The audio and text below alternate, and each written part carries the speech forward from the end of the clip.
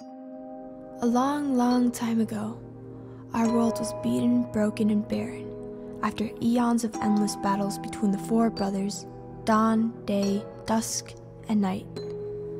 With these unending conflicts never yielding a victor, finally the deities decided to negotiate peace.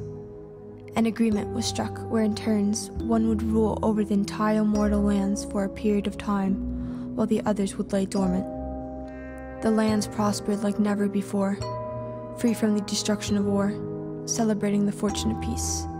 But unfortunately, the slightest deviation from their normal waking order would crumble their whole delicate system. The world was held together with gentle transitions.